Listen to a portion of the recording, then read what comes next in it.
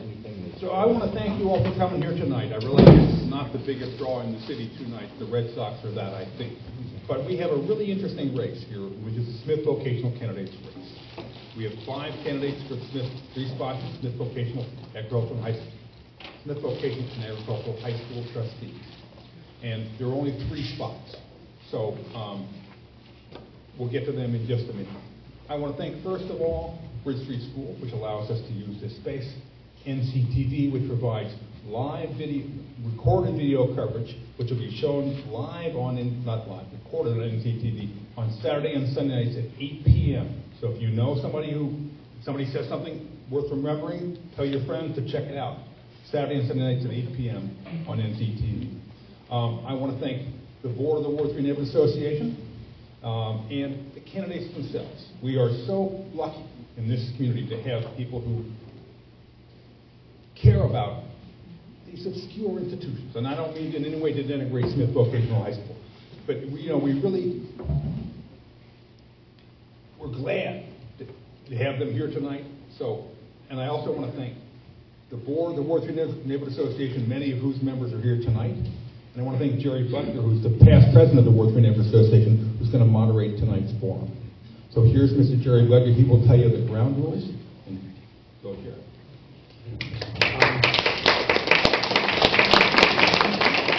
Thank you. We're going to try to keep this as simple as possible and keep it moving rather quickly. The 5 candidates for the Smith Board of Trustees will each get a 2-minute opening statement. We will ask questions. I'll have 1 minute to answer, and we will have a 2-minute closing statement. Fred Zimnock from the board will be the timekeeper. Denise Quenneville will have signs that she will hold up to let you know when you have to stop. So we're going to try to keep this very simple. I will ask questions, and I'll ask if anybody in the audience wants to ask a question. So you'll have an opportunity to do so, and hopefully we'll get at some of the underlying issues that probably are important, will play an important role in making people's decision on who they're going to vote for. So let's start with the introductory statements, and we'll start with Mr. Kaling. Good evening. I want to thank the Ward 3 Association for the opportunity to invite me here this evening to address any questions, to be able to give information about Smith's Vocational Agricultural High School. In my opening statement, I just want to say that I'm involved with following a legacy. And the legacy was that my father, James Cahill, the former mayor of the city of Northampton in the 50s, was, of course, served on the board of Smith's Vocational School as a trustee. My brother, John Lester Cahill, served on the board of Smith School as a trustee. And then I had an opportunity when the city of Northampton asked me to fulfill the term of Mr. David Bourbeau. Mr. Bourbeau passed away when he was coming up for re-election, and the fellow trustees and the mayor, the city council asked me to fulfill that term. So I did so gladly, and I want to appreciate again being able to address you tonight. Thank you. Okay, Mr. Patton. Good evening, folks. Again, as Mike did, I wish to thank Ward 3 for having this little tete-a-tete. I came into this town from the Boston area back in 1978, and I started teaching in Smith School, and I taught until 2000. I was there 23 years, 16 of them as a department head of data processing, the rest of the time in academia, teaching computers. I retired. I was out for approximately 1 year before I went totally insane. And I then had an opportunity to fill a spot of a person that was leaving because she had contact cancer and she wanted to step away. So I took her spot. And I've been on the board now for 5 terms. And it's basically, I'll call it the love of my life. It keeps me going. It keeps me involved. My son has gone through the school, and I'm still very involved with it. And I guess that's about the best thing I can say. Thank you. Mr. Fitzgerald? Thank you, Jerry. I would like to also thank the Ward 3 committee for having this forum tonight, for everyone showing up, anyone at home, and for all of our other candidates for local office who have shown up tonight. I've been involved with Smith School for nearly 60 years. My family's home abuts the farm, and I can see it from my house. The fields were a delightful playground in my childhood, and seeing the rhythm of agriculture has had a profound effect on me. The protection and full utilization of this priceless and irreplaceable legacy of farmland is always a primary focus with me, and will remain so. I got involved in Smith School out of interest for the farm and protecting the land, but over my 10 years, 5 terms as an elected trustee, I've really grown to love Smith School, to thrive on the energy that the students, the faculty, the staff bring to the school. It's a really can-do, positive attitude, and we teach people some valuable and really indispensable skills that are often overlooked. And I'm proud to say I'm a hands-on trustee at a hands-on school. We oversee the dynamics of running 14 trade shops, prioritizing utilization of scarce resources, reviewing the curriculum and educational materials, and also maintaining campus. Our newest building was built in 1979, so that's also an ongoing fight. As a trustee, I like to informally meet with the administration. Mr. Lynn? Hi. First of all, I'd like to thank the Ward 3 Association for putting this on. My association with Smith School started about 45 years ago when I first came to this region from Goddard College. And my wife's brother, who owned a 600-acre dairy farm in Plainfield, Mass., had gone to the school. First time I'd ever heard of it. The second time I really got involved with the school was when I found out that my wife's grandfather had built the hay barn in 1927. He had been a carpentry instructor at the school. I got to know him real well. And as I pursued a trade that I was involved in, I got to know more and more about the school through the people that I worked with throughout the trades in the valley, and eventually I became a teacher at the school in 1984. I worked there for 18 years. I worked both in the secondary division of the school, which is the high school that we all know of, and in the adult education and in the post-secondary education component of the school. I'm very concerned about this school because as a national leader in vocational education, I was the representative for 16 Northeast states. I spent nearly 20 years in Washington, walking the halls of Congress. We even got an award for Senator Kennedy because of his outstanding work in the field of vocational education. He was a strong proponent of that. But across the board, I've been all over the country. I've seen what works in vocational education, and I've seen what I believe wouldn't work. And I believe that what I can bring to the school is a strong background in vocational education, curriculum building, the things that the school needs, finding the funding. I was a Perkins member of the Perkins Grant Foundation that the state had. At the time, it was $75 million worth of grants. Mr. Wolf? Thanks. Ward 3, thank you very much. I live in Ward 3, so I come to your events and appreciate them. And He mentioned David Bourbeau, also from Ward 3. And a big part of my inspiration for running for the Board of Trustees is this missing element that we lost when David Bourbeau was no longer on the board. I think Mike Kaling brought a lot of energy and a lot of intelligence and effective trusteeship to the board.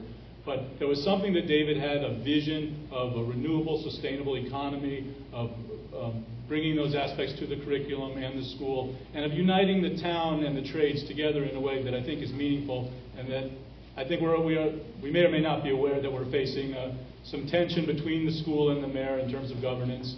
And I think this is going to get negotiated, and I think that we need more of an accommodating view of what really will work and finding a plan that really will work for the school and the town.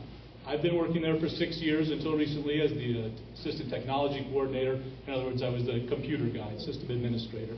So I interfaced with every one of the 14 shops, all the academic programs, all the offices, and I saw how the school works from the inside and out, and I loved every minute there, and have a lot of second thoughts about the fact that I chose to leave, but it made it possible for me to do this. I'd like to come to this board and bring, let's call it some youth, some vision for the future. And these guys have done a very good job, but I think for 4 years we've been in something of a holding pattern. And so the building hasn't moved forward that was envisioned for agriculture. Some of shops could be developed that are more forward-looking. And I think the superintendent has the idea of what those could be, and it could happen. So I'd appreciate being on here. I appreciate Mr. Fitzgerald explaining the many details this board oversees, and I'd like to be part of all that. Thank you. First question, the one that I all assumed was going to get asked, and we'll start with Mr. Cotton. Should Smith Vocational High School merge with the Northampton Public Schools? Please indicate yes or no, and why. The answer is no. Emphatically. First thing, the will of Oliver Smith states that, and this is what the school is based upon, states that there are 3 elected members that are elected by the town. They are called superintendents of Smith School. That's the old name. It is in the will. The will is what started the function of the school itself, and it is a 100-year-old trust. In order to make any changes in Smith School governance, it will have to go to court. So, in order to do that, you would have to, there's one method of you would have to take to get into that. Otherwise, it would be the 4th time that the will's been challenged. Right now, it's been challenged 3 times, and Smith School has always come out on top. So with that, I'll leave. Mr. Fitzgerald?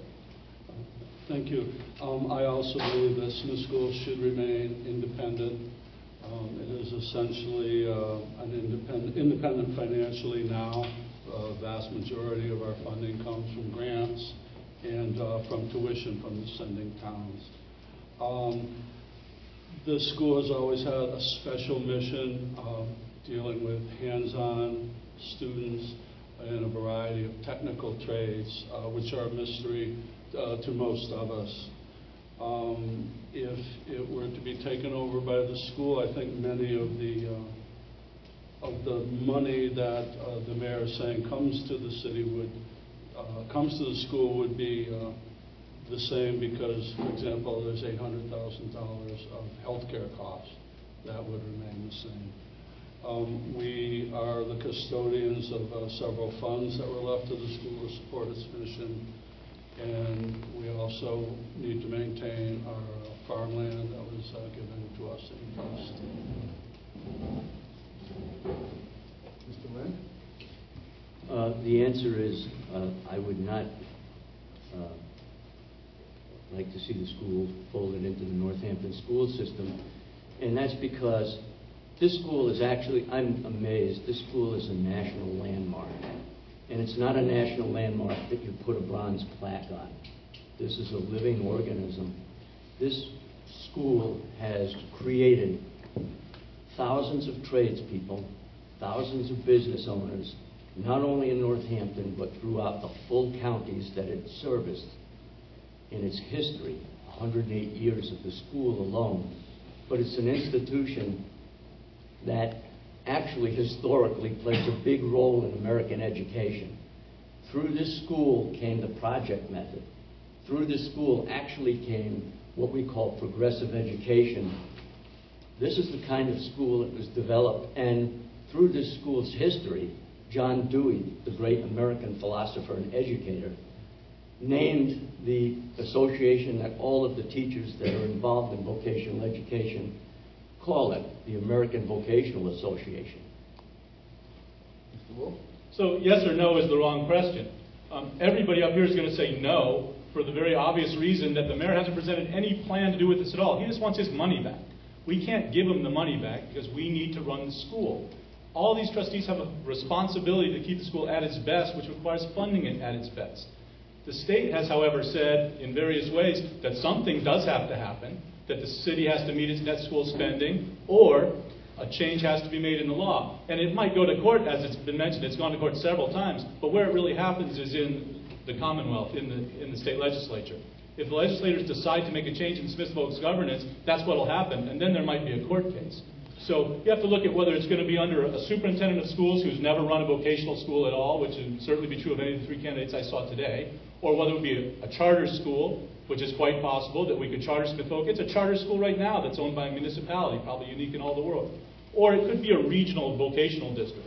And that, honestly, is what I would like to see the most, and probably the least likely to happen because the constituency isn't there. But it's been discussed before in the 90s. If we found two other towns and agreed to a vocational district, we could have an independent vocational district with a superintendent without having to go to the charter school and get this kind of state funding we need to run a good school.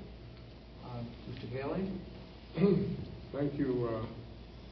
Being on the board for the period of time that I've been on it, it's been a learning process. During the learning process, it goes back to when I was a student there. And I've watched the school come along and watch my peers graduate, go into business for themselves, go into business for others, and have a job. When people talk today about using their head in their hands, that's a vocational education.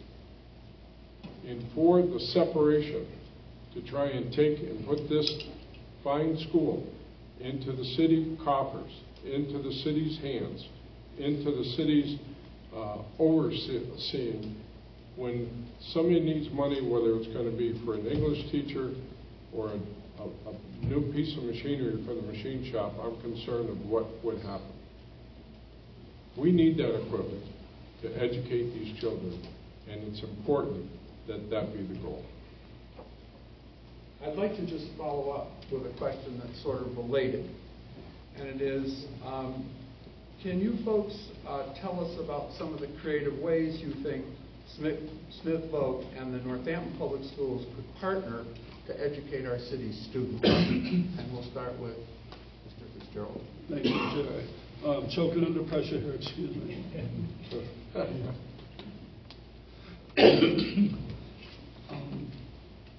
Some of the ways would be perhaps to share classes, to bring students from Northampton High School to Smith School, perhaps for one-day classes. I'm not sure how that would work out administratively.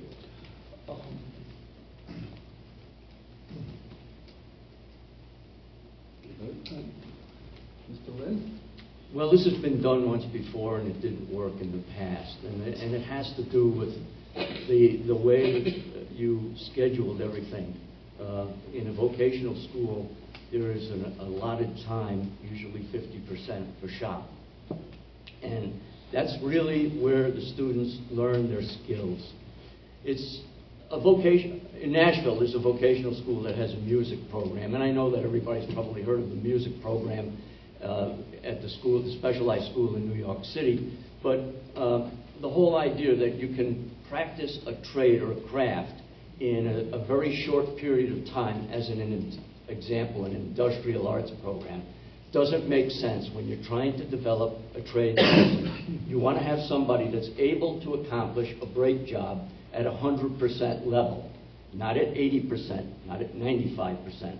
You want somebody to be able to do something. You're asking them to do a task that really requires they have the kind of skills that are only developed in a school where they have 50% shop time. And that's a real structural point as far as vocational schools go.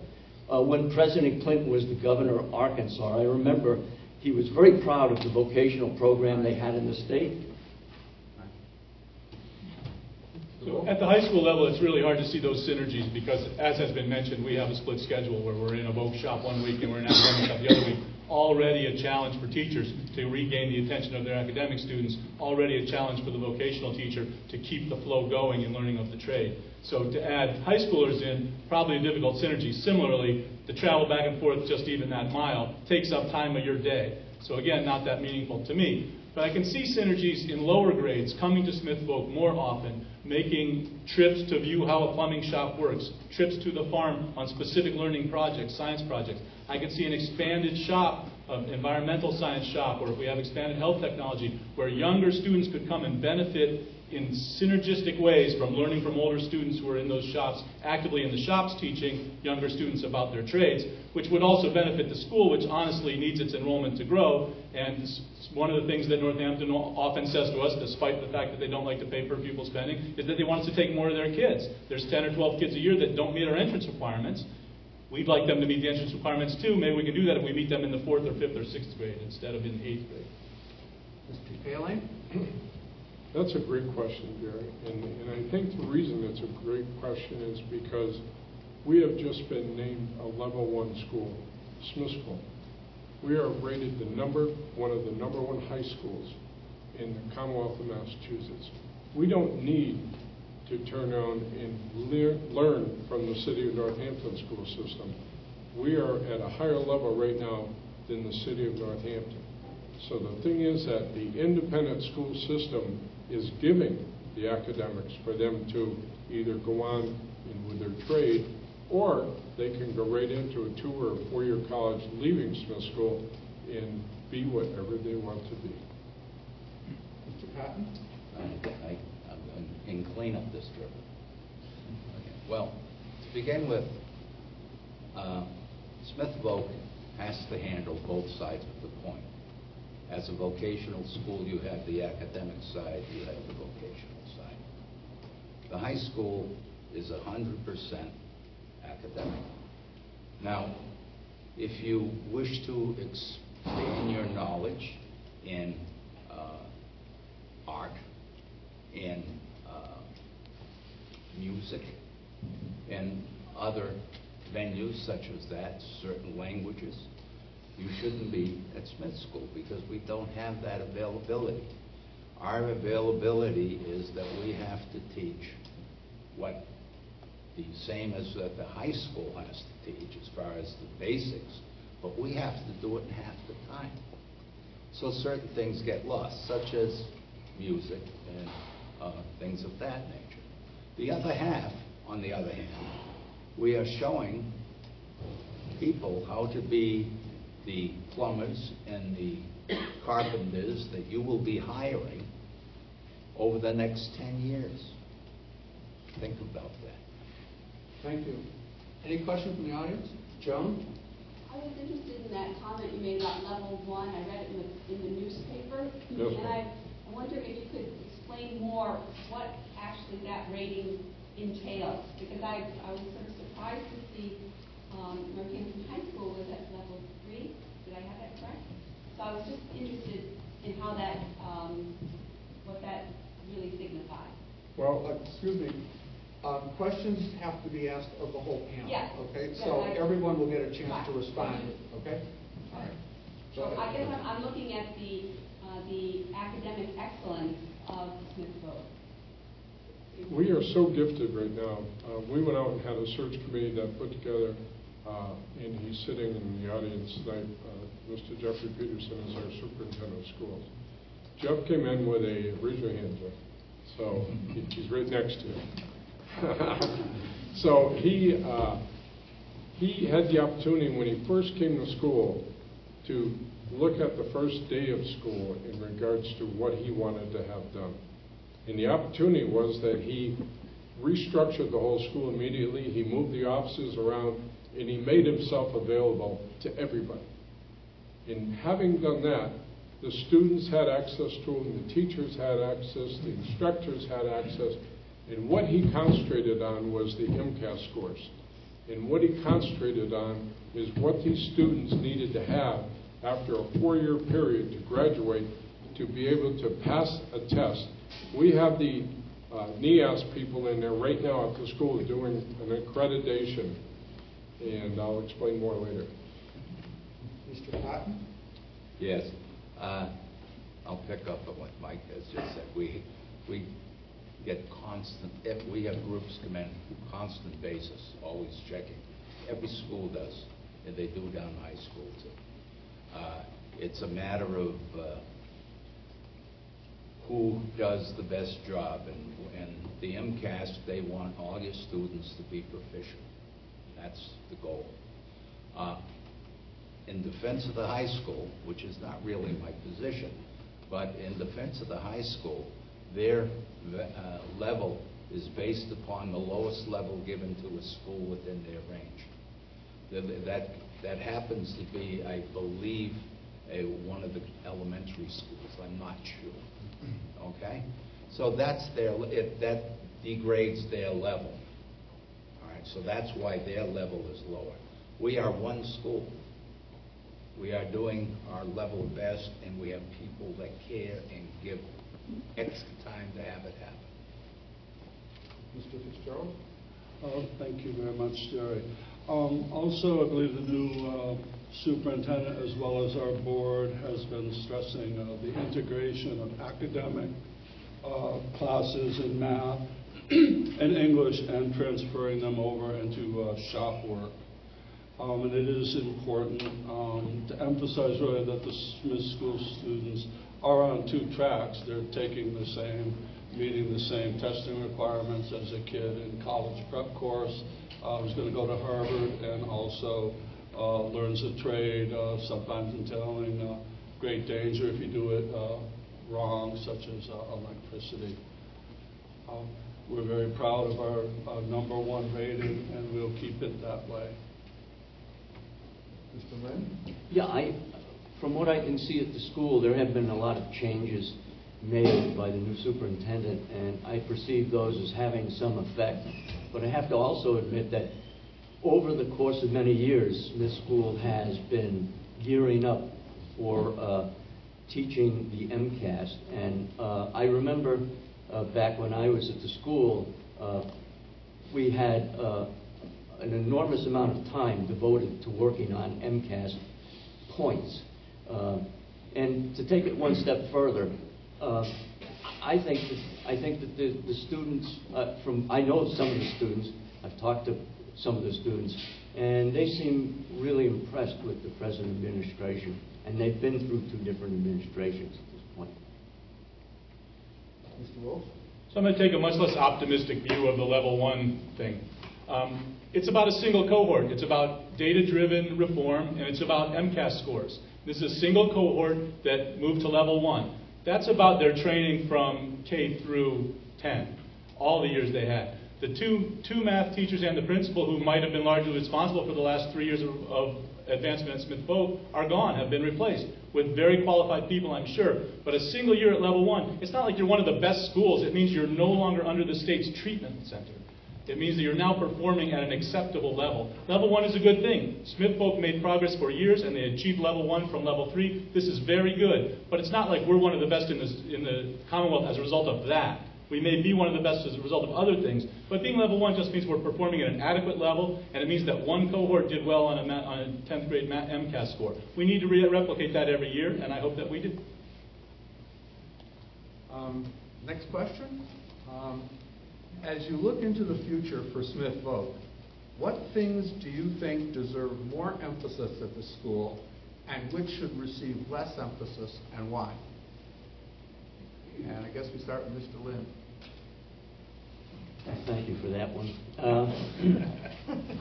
Having been at the school for a long period of time, being the last instructor at the school to teach at GCC, to teach for the operating engineers, to teach the adult education program, to have one of the last postgraduate students in the school, postgraduate meaning a young adult who's graduated from an academic high school and then decided to learn a trade.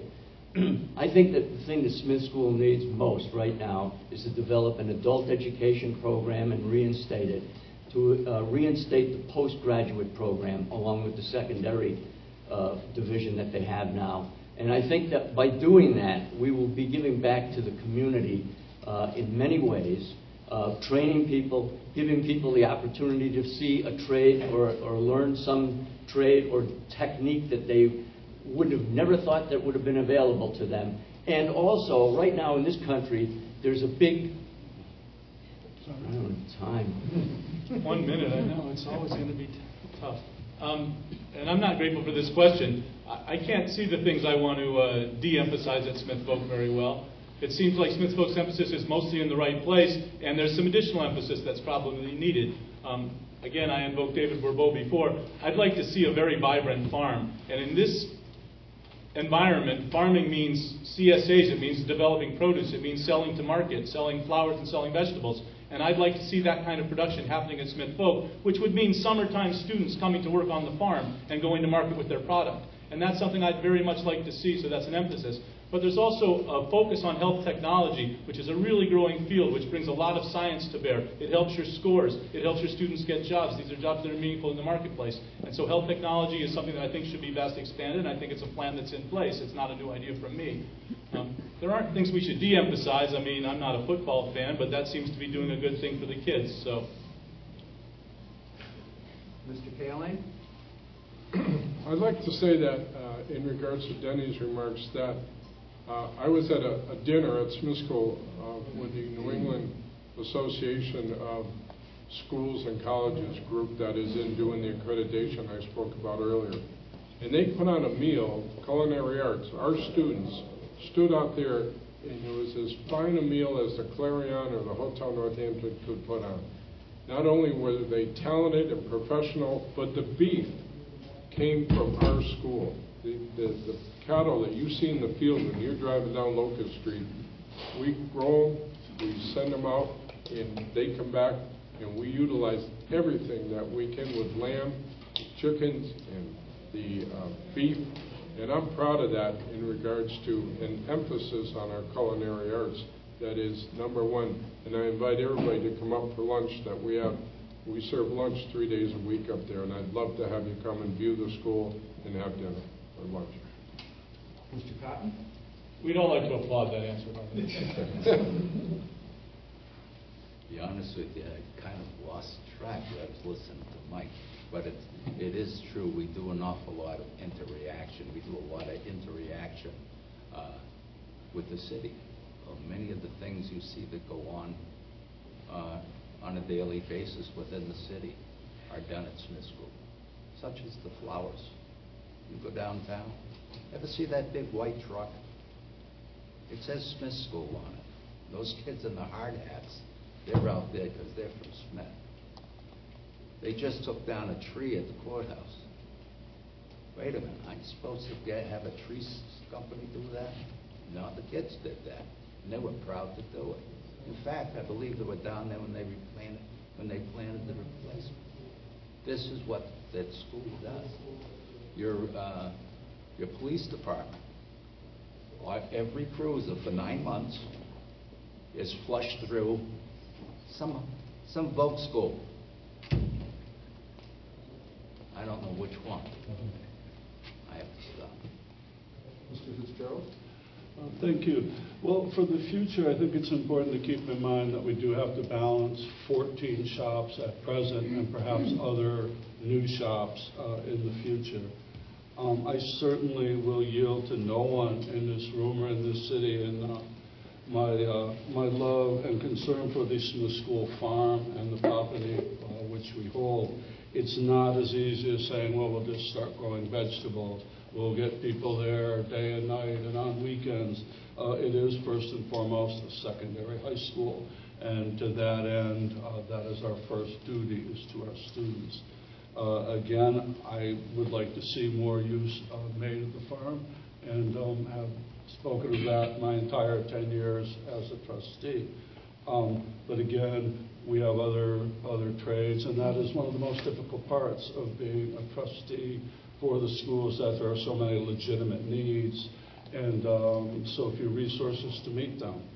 And I really don't see how just changing the governance of the school or kind of, we are doing all we can to reach out to the community with all of our agricultural shops and our trade shops. Question from the audience. Joel? Yeah, I'm not sure this is exactly appropriate, but many of us keep reading about how other countries around the world are getting way ahead of us in technology, how their students are coming out of schools, and they are much more sophisticated than our students. And we run into a shortage, this is an event, computer technology, these kinds of things. To what extent do you already, or will you, be preparing students? Maybe they still have to go to at least 2 years of college when they leave the vocational school. But what are you doing to help us catch up to Singapore and to Finland and to the Scandinavian countries and Germany and France and everybody else? Thank goodness this is my question. Because it's pre-answered. Smith Voc has an amazing pre-engineering program, the Project Lead the Way program. It's a national curriculum that we buy and supply. It has all kinds of robotics elements. It has design engineering elements in it. It teaches kids the principles of engineering, then it teaches them hands-on engineering projects. They build things that they've designed. They learn telemetry. They learn all kinds of aspects of engineering through this Project Lead the Way program. So Smith has had that program in place, I think, all of my tenure there. So that's 6 years, and I think another 2 years before that. There was one teacher who really took it to heart. There have been 3 or 4 teachers doing it now. I know the current principal would like to see every student in the school go through this program. So it's a real focus to have engineering taught at the school level. And in the manufacturing department, we also have people learning 3D CAD design, separate from Project Lead, where there are 2 complete 3D CAD design programs that go on. And that stuff is also passed on through the carpentry program. They have computer, whatever, CNC routing, so that they have computer-aided machinery there. So there's all kinds of things going on at Smith Voc on that exact line. Mr. Kaling? It's a great question, and it's one that I look out as coming out from the school in 1964 to today and look at those accomplishments. Last week we had Representative Smitty Pignatelli out of Pittsfield come down, and he toured the school. And one of the things we talked about is education. Matt Malone, who is the head of education, is coming in November 5th, and we have them as a guest at our school. And he and Mr. Pignatelli talked about exactly what you said and said, how come the advancement? And we realized we have to get down into the grammar school, and there's not too many young people that come home and sit on their mother's lap and say, I want to be a body man. And so the thing is, I think they'd have a heart attack if they did that. But at the same time, exposure of coming along to be a machinist, to be involved in the future of the country, the school, it has to start at a younger age. And that's where we're missing the boat, and that's where we're having challenges that other countries are educating their children younger. Thank you. Mr. Cotton? Yes. We had a teacher that was over in Germany. He's a teacher of auto body. He was able to view or visit a trade school over there. They go to school just about all year round. And then, where we have a co-op for our juniors and seniors, that's week on, week off. In other words, they go to work rather than the trade time. Over there, he was saying that some of the pupils that were in trade schools over there spend 6 months working in manufacturing. He was talking about one kid that worked for Porsche. That's how they learn. They are still involved with the school, but the cooperative program over there makes ours look silly. Ours meaning that we have in this country. Because they take time to make a master person. What we do is we make a good apprentice so that they can go on themselves and educate themselves and work up through their groups to be a master mechanic or to be a master plumber or a master carpenter. But it's a long time to get there. It's not an easy trip. Mr. Fitzgerald? Well, thank you. That's a very good question, sir, and I appreciate you asking it. Some of our shops, notably our manufacturing tech shop, is very up to date. It would be great to expand to serve a different student base. Unlike Europe, I think we do have probably more funding issues. I don't think as a society we value the trades, the manual trades or the technical trades as much as we should. And I think that's one of the reasons why we should enhance Smith School's reputation further throughout the community, is to make people aware that we do provide that level of training, and where we would provide more training as different fields emerge. Similarly, all of our trades, plumbing, electrical, carpentry, all meet up-to-date code requirements. So they do, in that end, all of our shops try to keep up in a basic way. Again, as Denny mentioned, the project Lead the Way, the Future Farmers of America are... Mr. Lynn? Well, first of all, I went to Brooklyn Technical High School. It's the high school with the largest number of Nobel laureates that have graduated from it. I saw really an outstanding engineering education at that school. Smith School has managed to do the very same thing. And by that I mean this. Right in this audience right now, I won't point him out, he's a business owner, he owns part of a machine shop. It's state-of-the-art. There's 8 employees, but they have numerous machines that when they close the door at night, the machines run automatically from a CAD program that these people are engineering every day on the shop floor. Some of these people actually are co-op students from Smith. Some of them are recent graduates. Almost all of them are a graduate of the school. And that's just one shop in the valley that I can point to. In my own particular shop, at one point in time, I had students training on jet aircraft engine welding. And because they weren't 18 years of age, even though they were certified to weld on it, Delta permitted them to go to work every day and weld on engine parts until they turned 18. So the law is that we have to stay current, we have to stay state-of-the-art in vocational education, and that's what we do. As I said, Germany also offers brewmaster as a trade, so it's not all about future. Well, just since you're adding that as an anecdote, brewmaster is very state-of-the-art, as anybody would know if they've seen what's going on in that field. I know because occasionally I do work in that field, welding work, and I see what they have in that industry, and it's not the same. It's not the same as, you know, the old bathtub. Okay, one last question, then we'll go into the final statements. What do you see as the school's biggest challenge in the years ahead, and how would you propose to tackle that challenge? And I guess we're at Mr. Kaling? Thank you.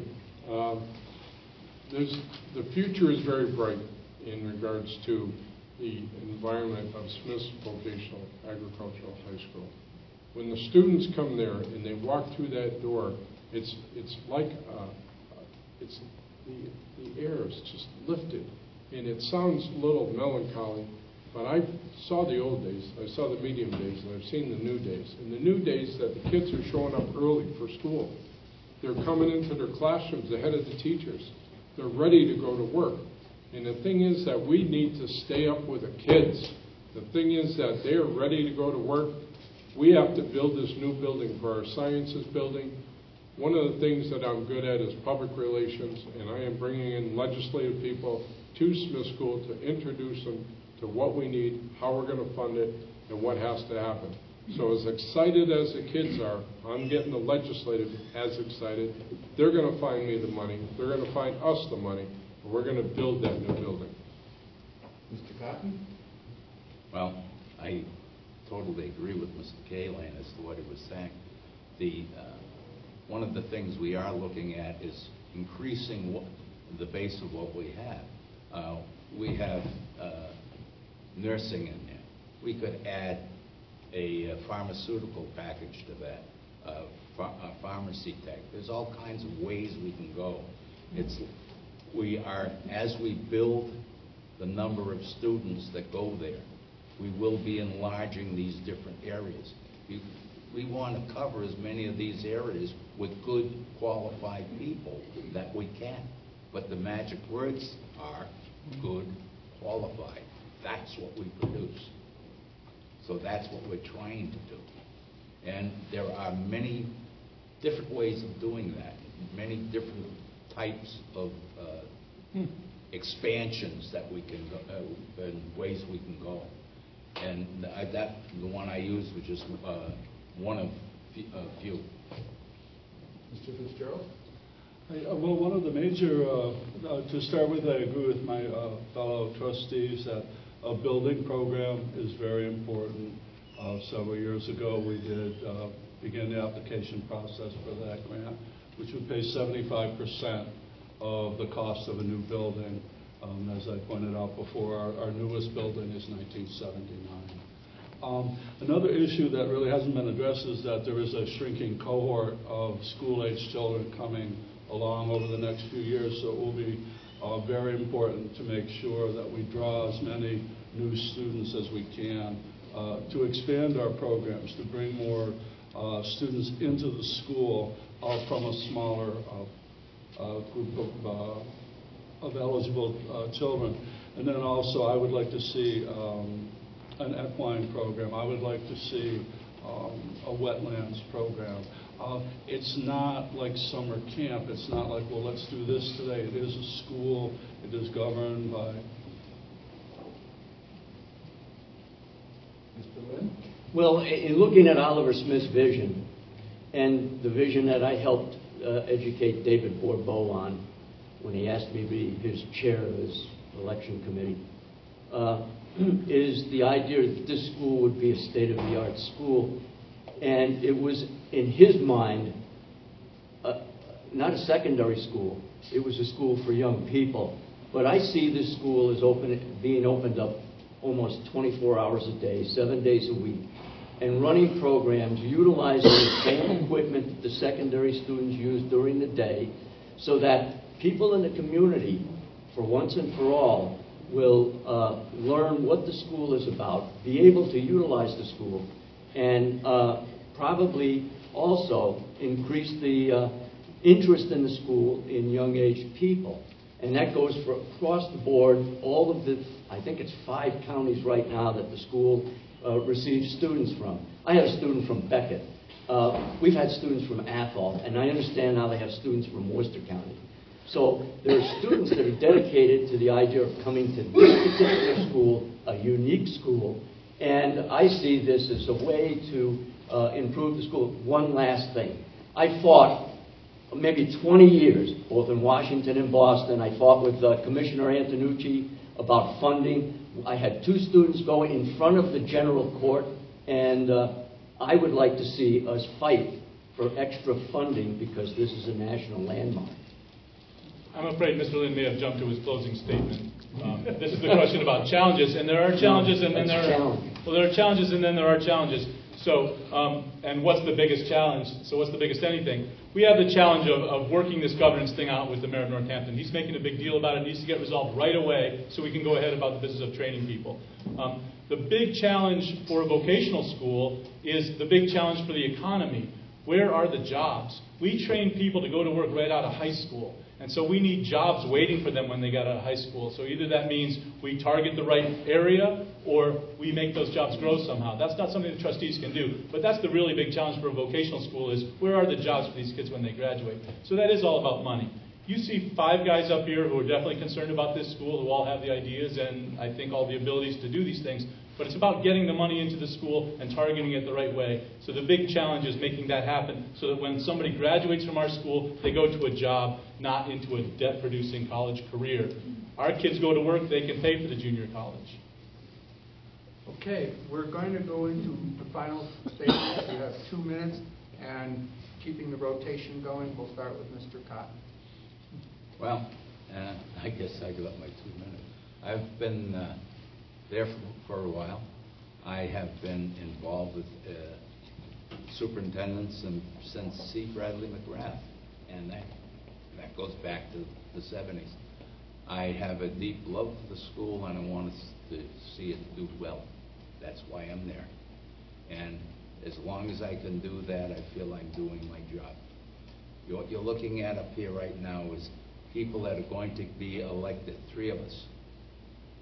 Our job is just one thing. It's Smith School. That's what we got to take care of in all things that affect Smith School, namely money, dealing with the city and so on and so forth. But that's what we do. Our job is to take care of Smith School. Our job is to make sure that the common core values that are given out by the Department of Education are followed. I meant to show 1 minute, I'm sorry. He fooled me. He threw a sign at me, and I thought it said stop. I was trying to... Keep going, keep going. Keep going. But we get involved with just about everything. We get involved with, obviously, with the city. We get involved with the hill towns. We get involved with the state. That's referring to the new building. That's our job. Fortunately, the 3 people that are there right now, what we do, we all have our own little bailiwick that we specialize in. I haven't figured mine out yet. I'm still pretty loose at it. But Mike is a great purveyor of finding people to come and show them what we've got. This guy over here, I think he could go and farm it on his own.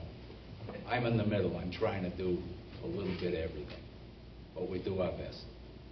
Thank you. Mr. Fitzgerald? Thank you. I would just like to say one size doesn't fit all, and I think Smith School shows that. It's a little school with a big heart and a big mission. We have many unique institutions in our city. We pride ourselves on our many unique and sometimes eccentric institutions. Smith School is one of those. I like to think that as an elected member, I can keep the school out of politics, to simply, as Mr. Cotton, my colleague, says, to work for the school, for the students, for the today, and for the future. When you start throwing politics into the mix, I think a lot of times children get thrown aside. I would just say that it seems that there's enough trouble running one high school without attempting to take over another. That is essentially paying most of its costs through its own efforts. I think I'll be very honored to be chosen by my fellow citizens for another term, working with the Smith School trustees. Thank you. Mr. Ray? Well, it's an interesting problem, and it's the reason that I'm running. I think it was April 24th, the article in the Gazette brought up this problem that the mayor and the Board of Trustees was having. And it's an interesting dilemma because historically that's the problem with Smith School. And this goes all the way back to 1918 and 1920 when then Mayor Calvin Coolidge had to go before the legislature in order to get some kind of control over the school, and he accomplished that. The legislature decided that both the mayor and the superintendent of the Northampton school would become ex officio trustees, and they were on the board with the full power of the 3 elected trustees. And the point of all of this is very simple. This is a trust. This was a trust given from a will by someone who didn't want his picture taken, didn't have a painting of himself, didn't want a statue, didn't want a plaque. He wanted to give $400,000 to the city of Northampton, and consequently, after the death of his nephew, who was in control of that as the executor of his estate, that money went on to Austin Smith's sister, Sophia Smith. So you can see what kind of wealth the city of Northampton has inherited from just 2 people and an enormous amount of money. and that money still goes on to this day. The trustees have a very important role. They are the trustees of the will. They have a fiduciary responsibility that I, as a trustee, will fight to the dying day. The point here, though, is this. The mayor and the city are in a quandary, and I am looking at this as a win-win situation.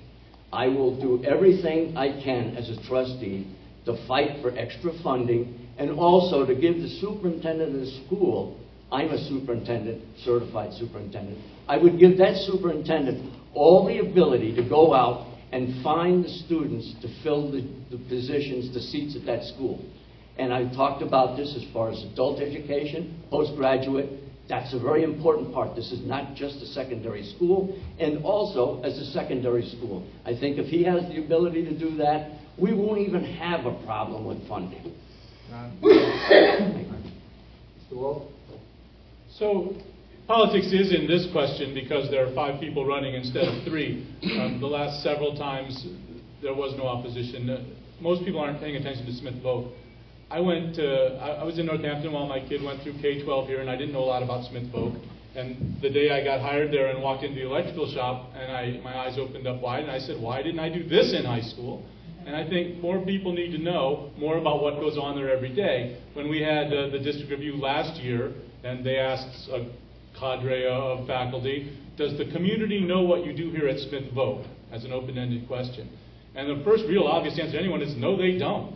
And if you ask anybody, the answer is no, they don't. But the real second question is, what community? Which community? Because if you look out the front door at Smith Voc, you're looking at one community, but if you look left, there's 2 or 3 more, and if you look right, 2 or 3 more, and behind you some more. There are many, many communities in Northampton itself, and many, many more communities in 20 towns that feed to Smith Voc. So there is a political question for you. Pick 3 of us to be the governors of Smith Voc and to help this superintendent. But there's a whole lot of constituency that aren't represented at all, and I think maybe that could be changed. Maybe that meaningfully would be changed to resolve David's problem, to resolve Jeff's problem by a regional vocational district, and I'd kind of like to see that happen. But we've mentioned David Bourbeau, we've mentioned Oliver Smith, now we've mentioned Calvin Coolidge.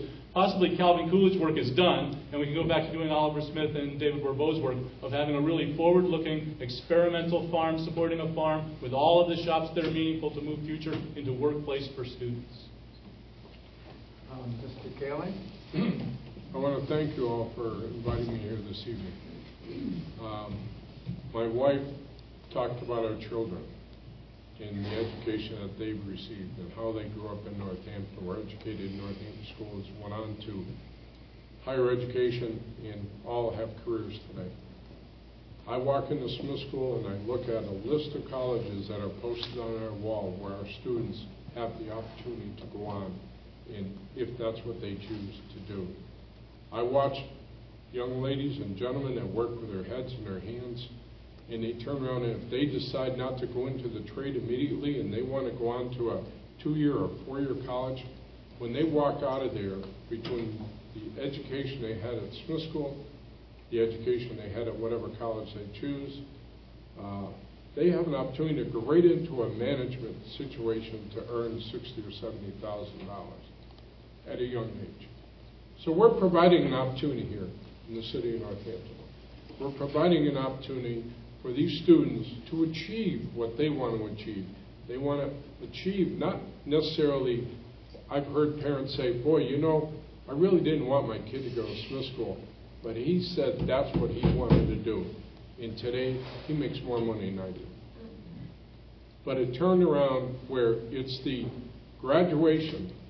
When I was on stage at John McGreen Hall this past year, and those students skipped, they did flips, they had balloons, they blew horns, and they were proud to graduate from Smith's Vocational Agricultural High School.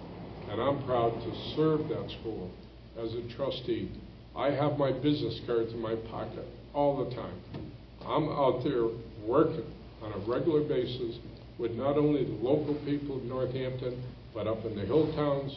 And now that Pittsfield and the lines have all drawn, they turn around and they are now coming, Ben Dowling's representative is coming into Williamsburg. I have an opportunity to tell my story to a whole bunch of new people, and I'm proud of it. Thank you. I think we all ought to have a round of applause for our 5 candidates.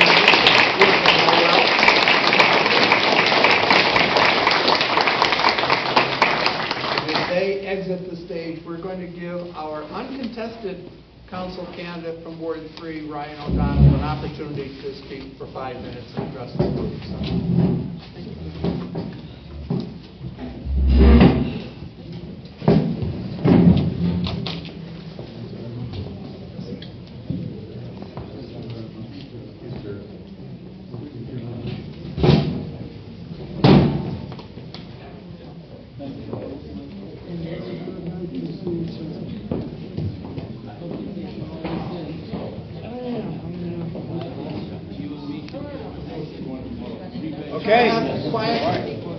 Quiet, please let Ryan speak.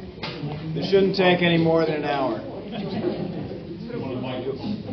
Can you hear me like this? Or? Can't hear me now. Okay. Thanks, you too.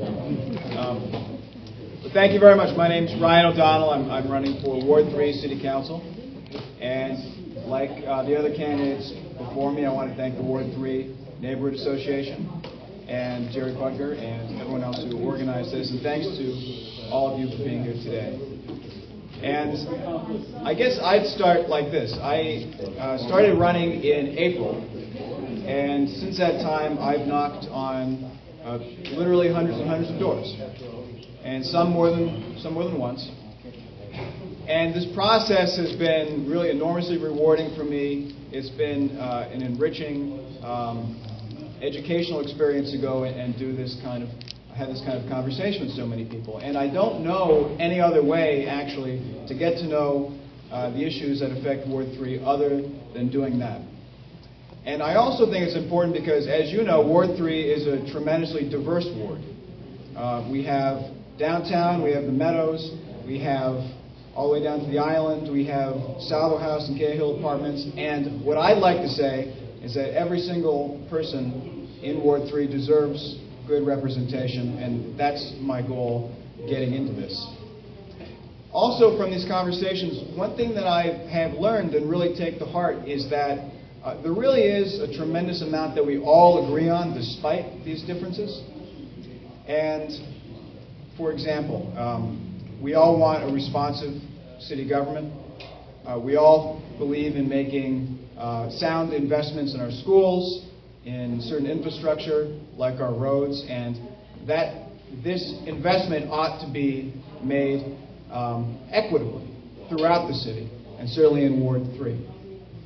I think many of us believe that, in general, the financial burden in our society ought not to fall on those who can least afford it, middle-income families and the poor. And I'm a supporter of a progressive tax code at the state level and anything we can do in that spirit here in the city of Northampton. Now, there's going to be a lot of things, as you just heard, that we don't agree on. And when we come to issues like that, what I would suggest is important is you look for a counselor who, number one, can get into the policy details of the issue at hand, and you can have confidence that he or she can do a good job navigating through that. Two, that you have a counselor who genuinely wants to listen to all sides of a debate and will listen to you and show you that respect even if we disagree on an issue. And three, a counselor who's going to do the job and from time to time work on issues for which there are no good solutions and make decisions that aren't pleasant to make. So that's the kind of counselor I want to be. I'm running for Ward 3 to represent every single part of the ward. And I look forward to the opportunity to work with everyone, because I think that when we recognize what we do agree on, we can come to a common sense of purpose about many things.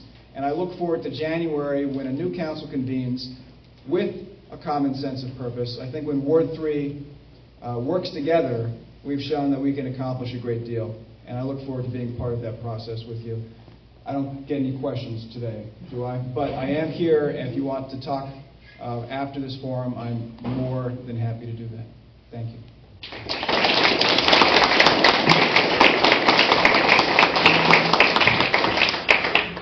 Bill, Jesse?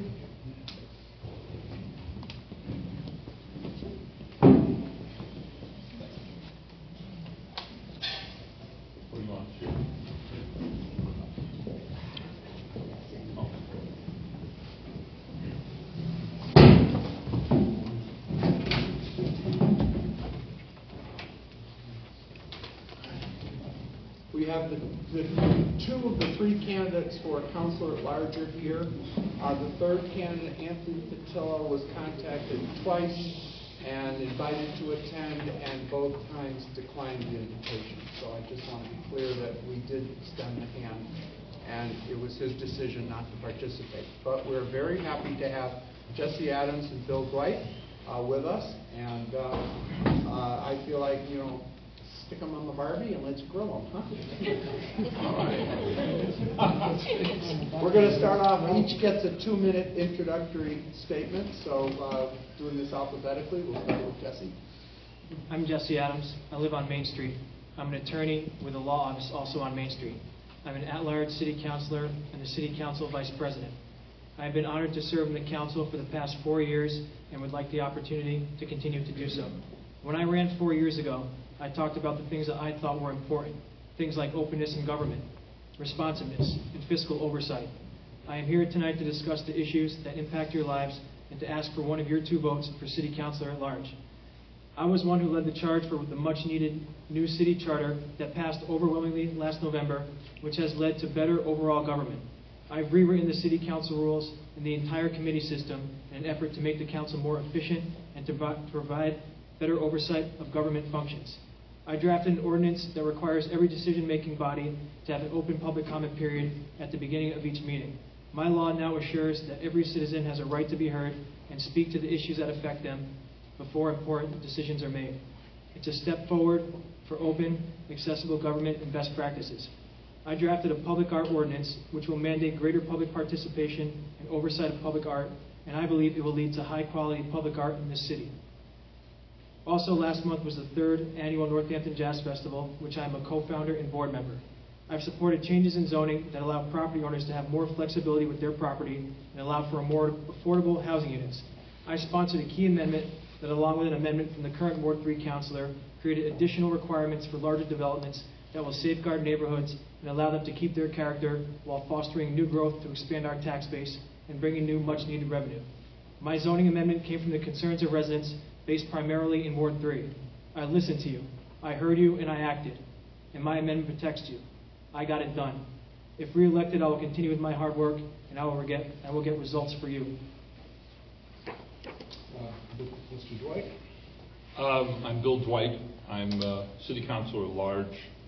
And actually, let me start over. I want to thank you, Jerry, and thank the Ward 3 Neighborhood Association, which, of course, I should point out, this is the only forum in which Councilor Adams and I even get to talk, and I really appreciate the opportunity to do that, even though the first pitch of the World Series is being thrown right now. Oh, wow. Oh, well, que sera, sera. I am Bill Dwight. I am the city council president because my colleagues were kind enough to sign me up for that. Now, at first, when I actually was chosen city council president, I did it with marked reluctance, and have since come to really appreciate it, in large part due to the fact, as Councilor Adams talked about, the charter reform that was put into place. And that actually is going to speak in large part to my reasons for wanting to continue to serve and why I think my position so far has had some value. It's inclusion, and it is a distinct demarcation of the division of powers.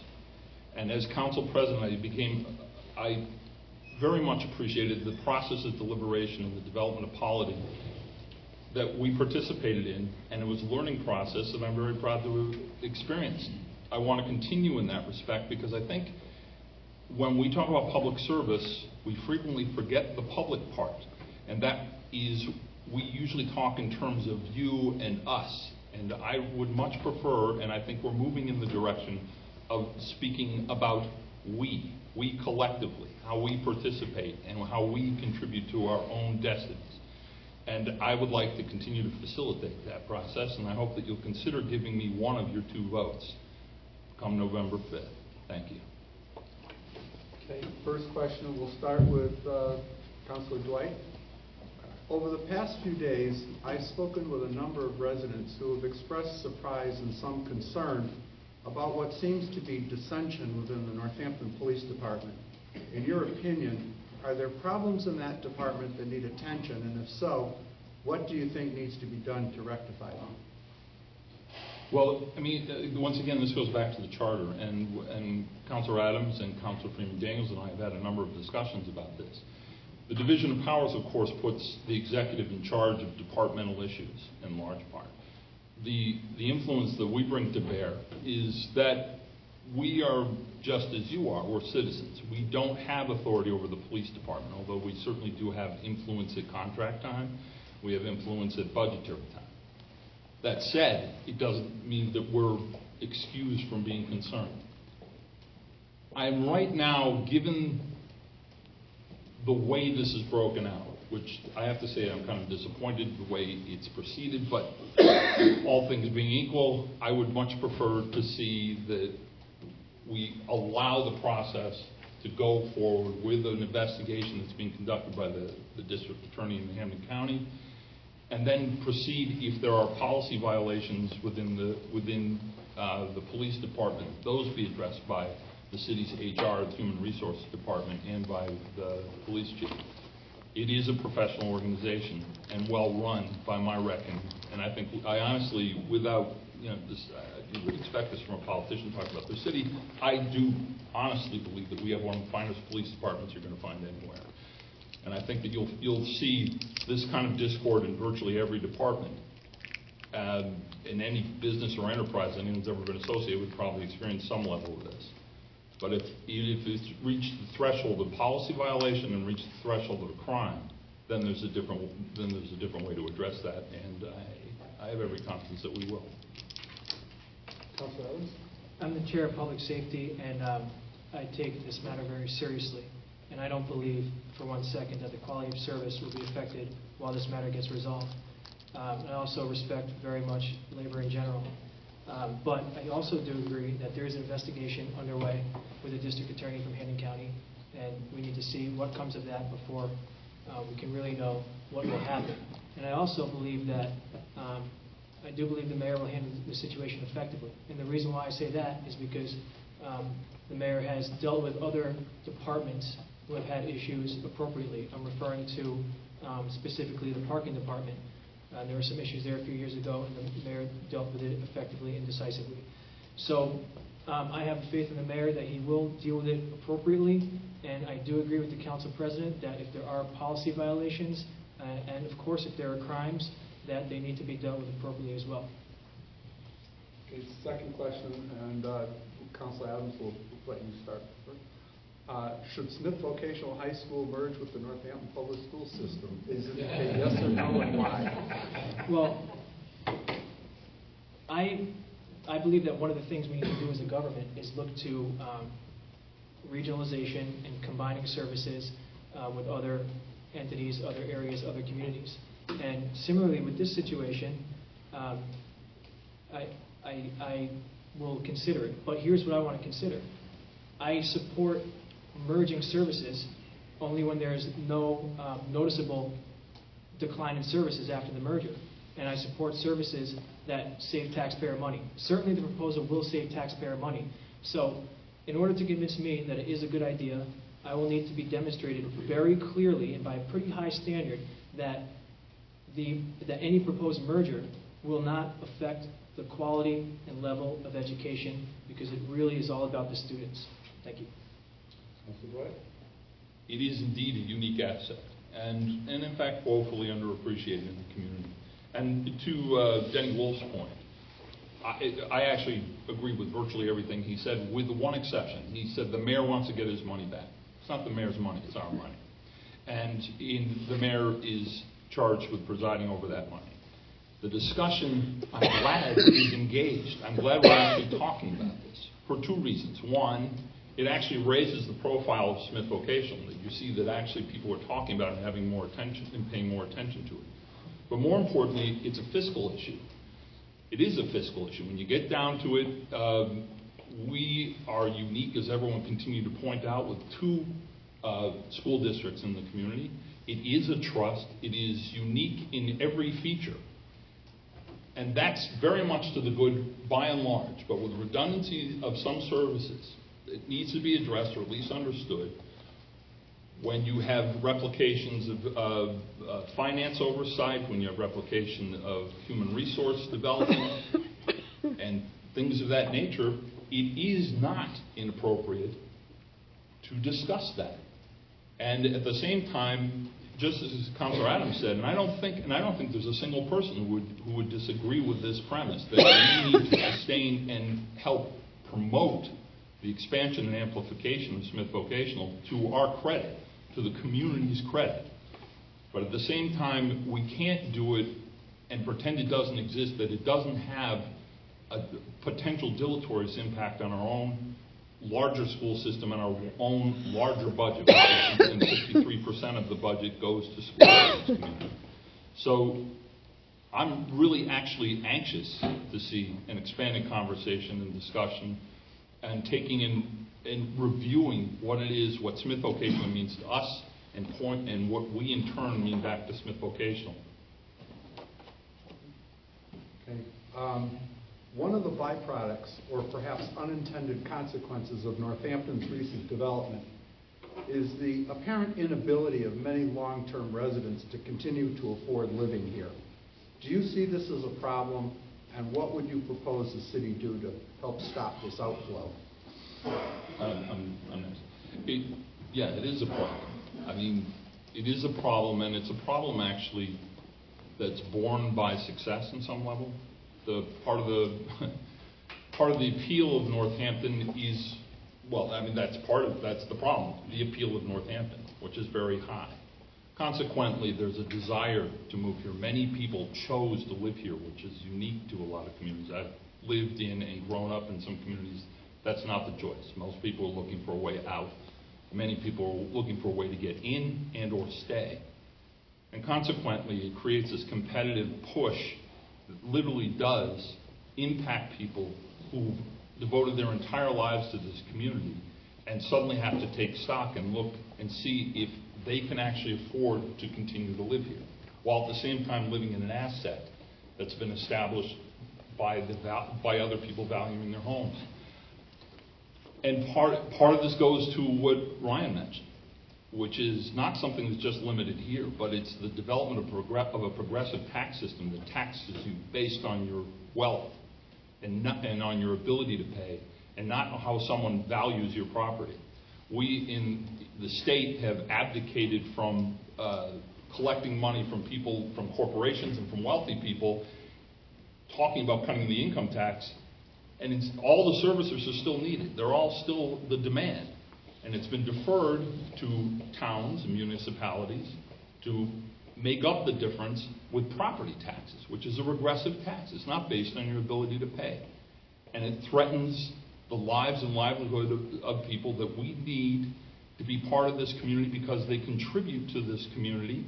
And we could be next. And when I say we, I'm very close to next of being priced out of the city of Northampton. And I know that the council is committed to making sure that doesn't happen. Affordability is, in my opinion, the biggest issue in the city.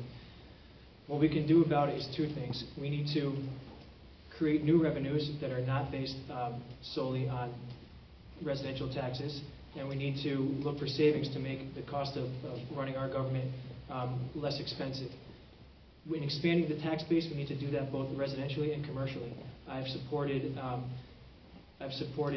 zoning laws, for example, that have successfully brought in new businesses. Also, a couple other things we can do to that effect. We can lobby the state to see if it's possible for us to keep more of our meals tax money right back here at home.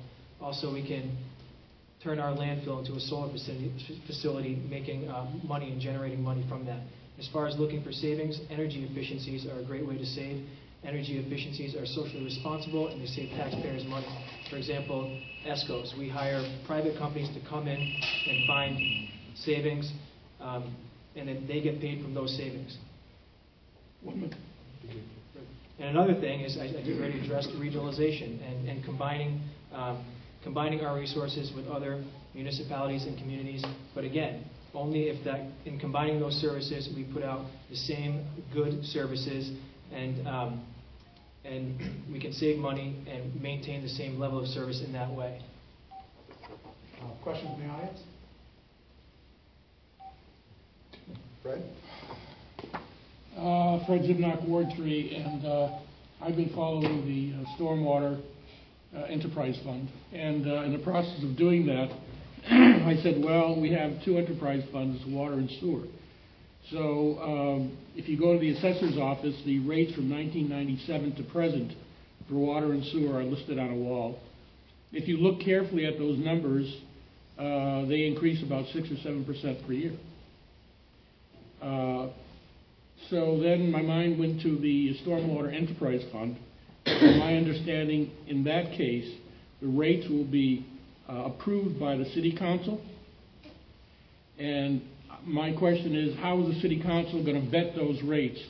How are you going to inspect them to make sure that the rates aren't too high?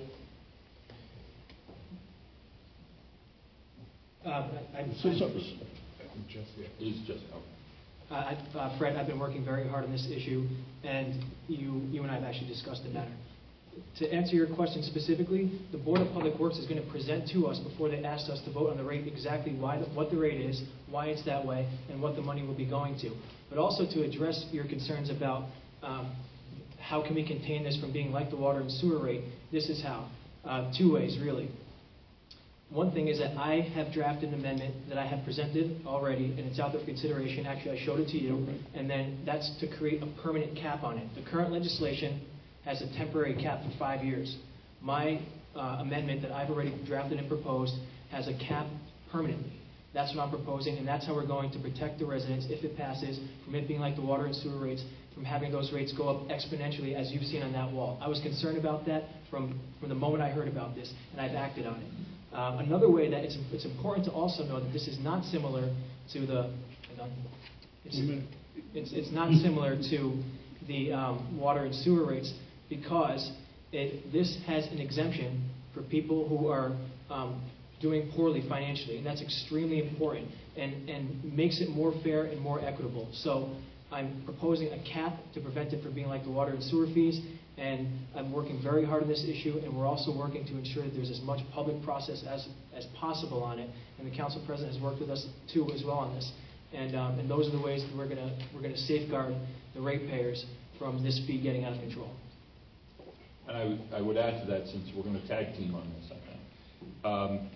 There is also a built-in, now this is a unique fee, and in point of fact, actually this is part of my frustration, because with Proposition 2.5, as we continue to advocate funding things through taxation, we came up with alternatives and came up with enterprise funds that are fee devoted.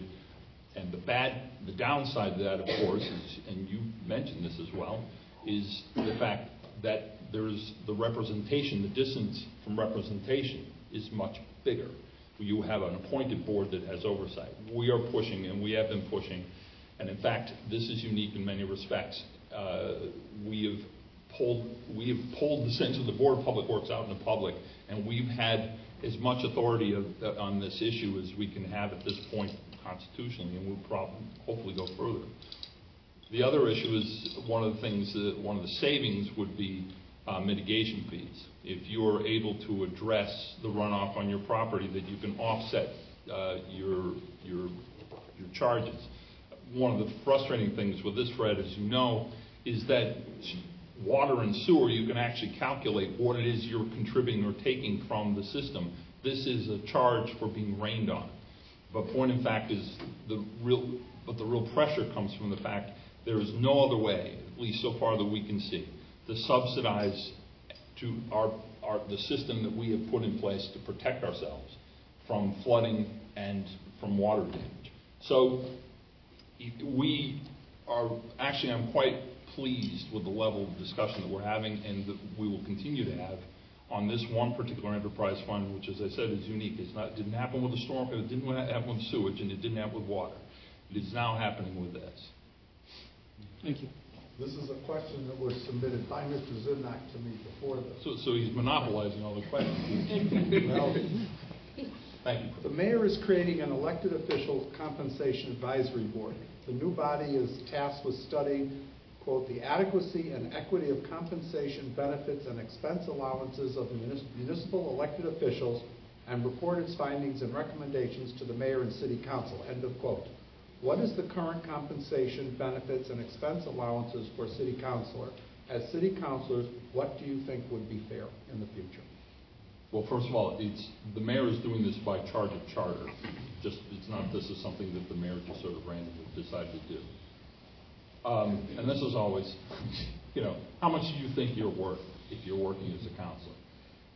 I, for one, have always advocated that we should be paid a very small stipend.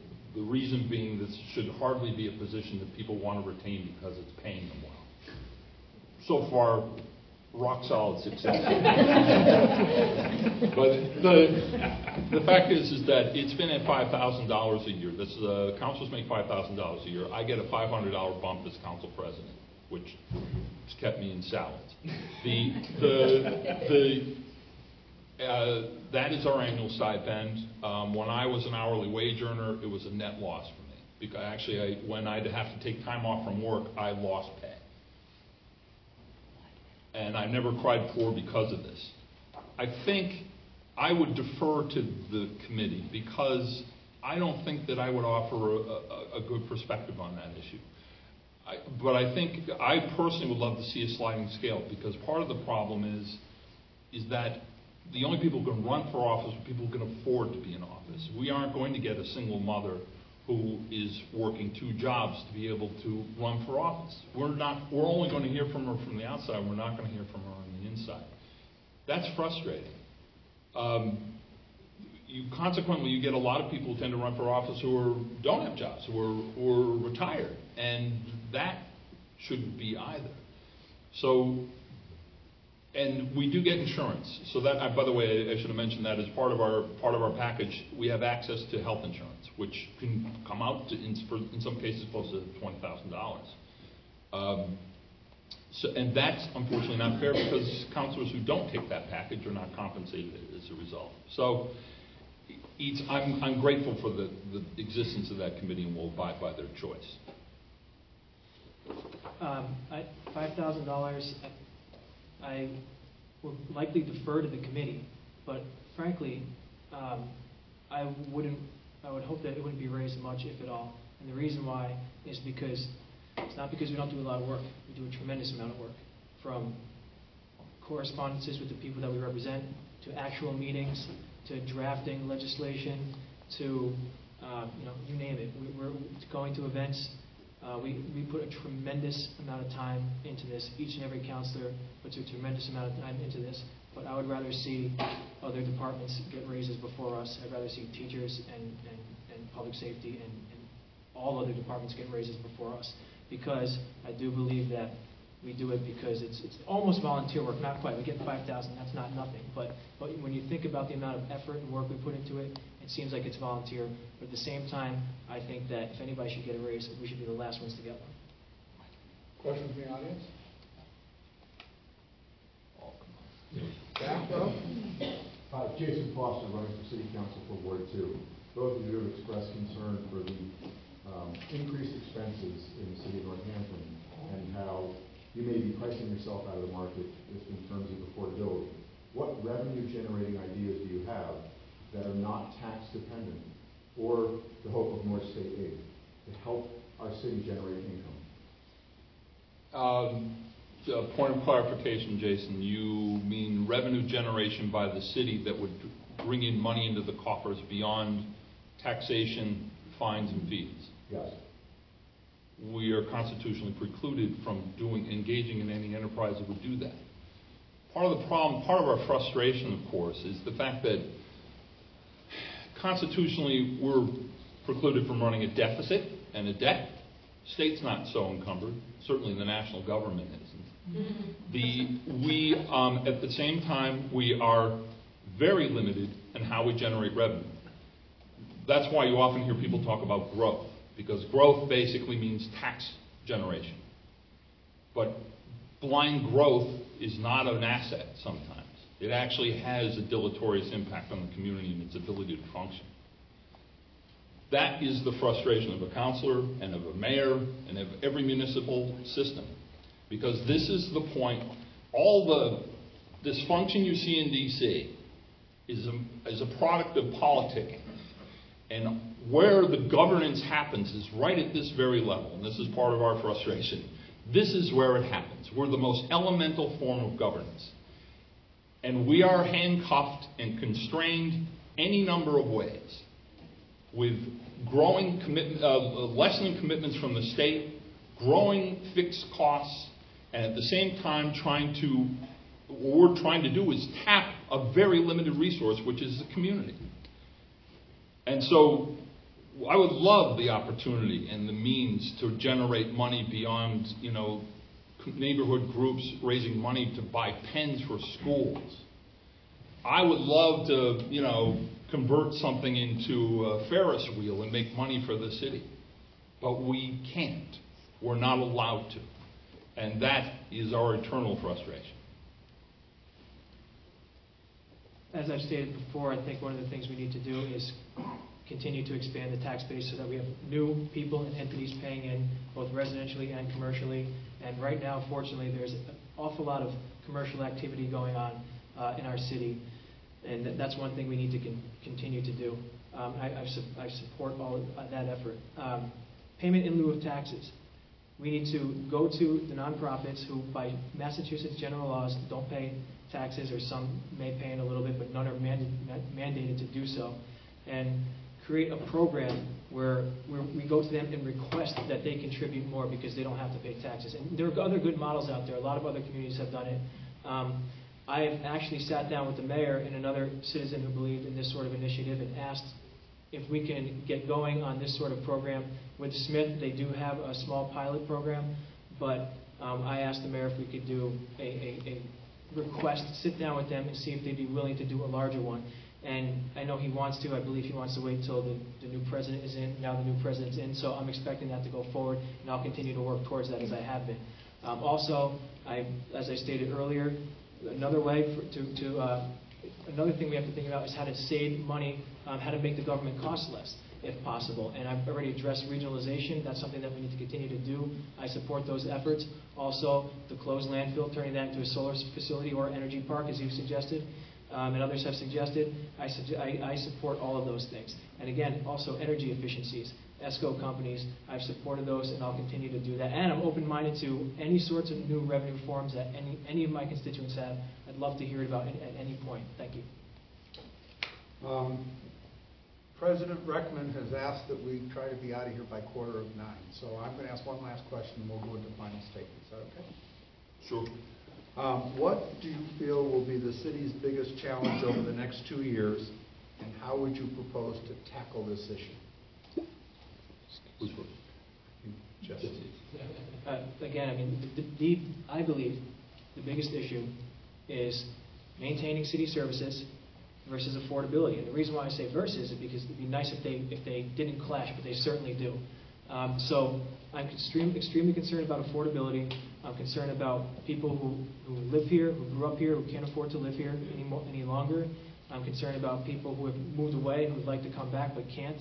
And I'm concerned also about commercial affordability and ensuring that our businesses stay here and that new ones come. So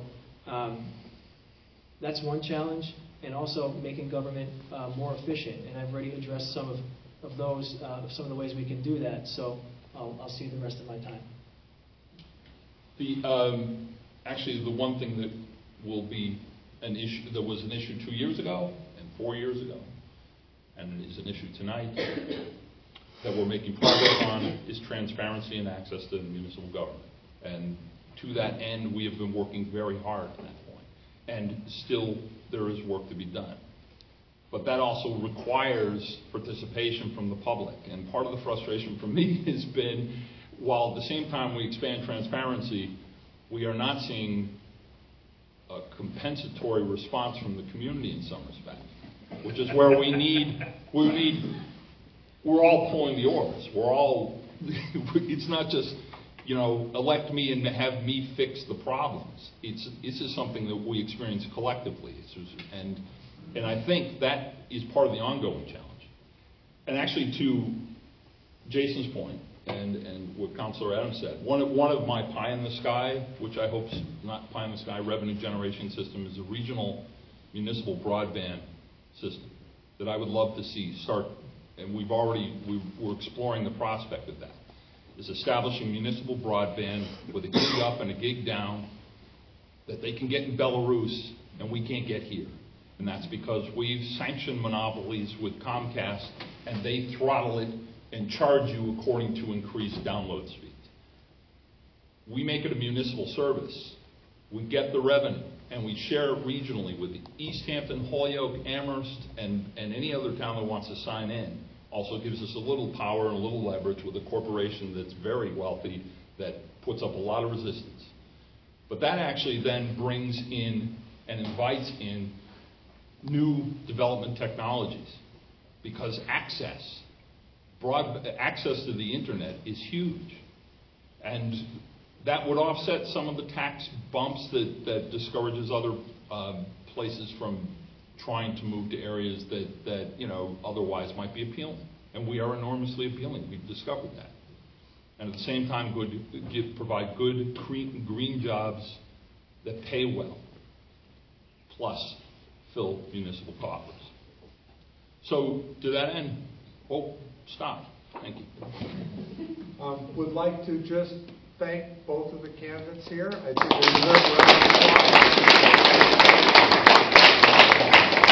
That concludes our forum. And President Bob, I got out of here 5 minutes earlier than you requested. Well, that was our final.